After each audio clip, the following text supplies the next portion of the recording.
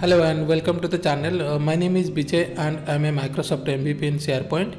In today's video, we are going to discuss how to create a table from SharePoint list items in Power Automate. So we will basically get the items from the SharePoint list and then format it in tabular format, and then we'll email so that we can see how the output is coming. So here particularly we will see how to use this get items flow action, select flow action, create HTML table flow action, and also I'll show you how we can use compose, and of course we'll see how to use send an email v2 flow action for sending emails to a user. Now for that, what I'm going to do here is I'll open list. Basically you can see this is the list where we will get the items from this particular list inside our Microsoft Flow. So for that, what I will do here is I will go to flow.microsoft.com. You can see it here, flow.microsoft.com, and here if you have not logged in, then it will ask you to log in, and here I have already logged in, so that's the reason it didn't ask me. Once you are in this page, you can click on create, and then you can see here we will create an instant cloud flow so that we can run the flow manually. So click on that. I'll give a name for this. So the name I'll give here is, let's say, create a table from list item flow. So this is a flow name that I gave, and then you can see here manually trigger a flow. So click on create. So now you can see here I have the manually trigger flow action is already added into that. Next, what we will do here is I'll click over there and I will search for get items. So now get items, what it will do here is it will get all the items from the SharePoint site and the list whatever we will select here. Now you can see two get items and one is get items. So make sure to choose get items because we want to get all items from the list. Now you can see here. So for this, first of all, what we'll do here is I'll select the site URL. So let me just see whether it is coming or not. It is not coming here, so I'll click on enter custom value and I will select the site URL here, you can see, and I'll come here, I'll put the site URL, you can see, and then I will select the list name. In this case the list name is project management. I have selected that.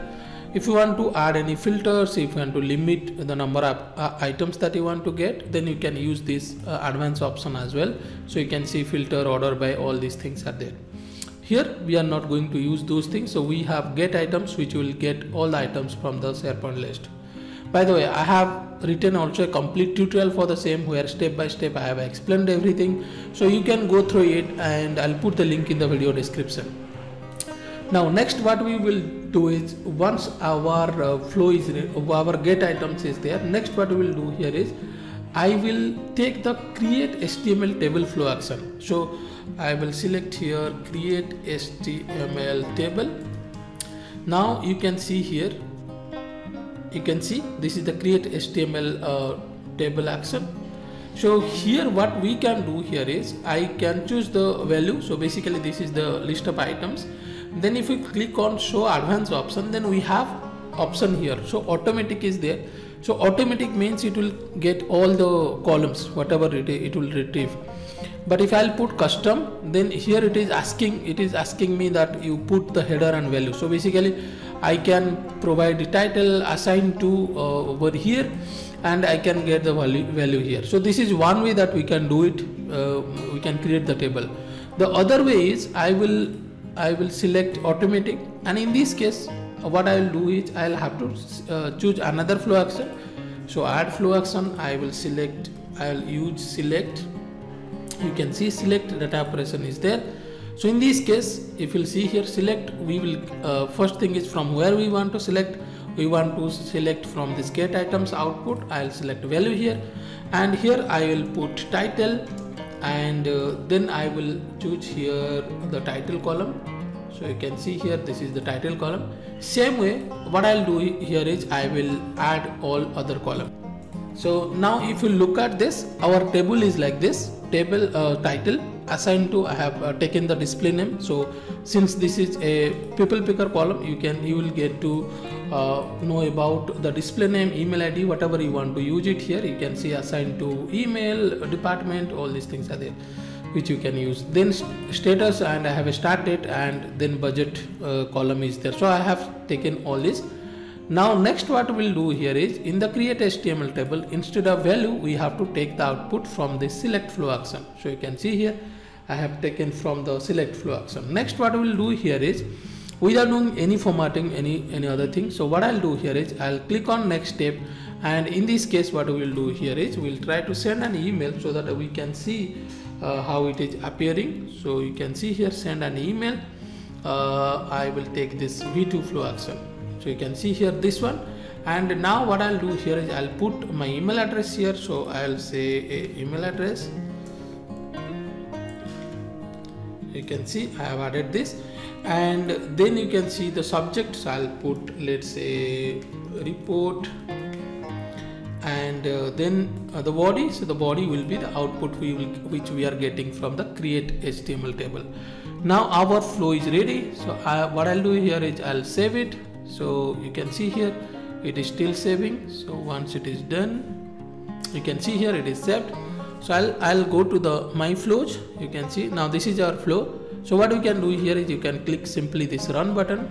So you can see now it is asking us to continue. Click on continue and then run flow. So once you can see the flow will run now. You can see flow run successfully.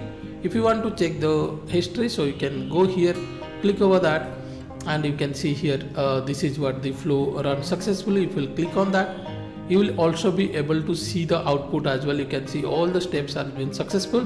So that means our email also it is there, it has gone there. You can see. So what I'll do here is I'll open my email. You can see this is the email. Now title assigned to status start date budget. You can see this is actually in the tabular format, but it is not coming because we need to provide a border here. So what I'll do here is, in our flow what we will use the compose flow action to provide a particular CSS or the styling, you can say. Now it's before sending out the email, so click over here, add an action. So what we will add here is compose, and so I will select this compose here. You can see, and what is the input that it will take. So the input it will take is, we'll have to write a formula here. Let me just open it, I'll explain it here. So this is the formula that we have to write here. What exactly this is doing is, you can see here we are using the replace function, and then we are replacing this on this table with table border 2. So that the table will have a border now. So I will go to this expression, I'll put it and then click on OK. Now you can see here we have this thing here. Now save it and go to over here my flows, and then we will run it again. So when you will run it again, now click on run flow and then done. Now we should see another email. You can see the email is there. So you can see here still the border is not coming. Now what we have to do is we will check in the flow exactly what is the problem.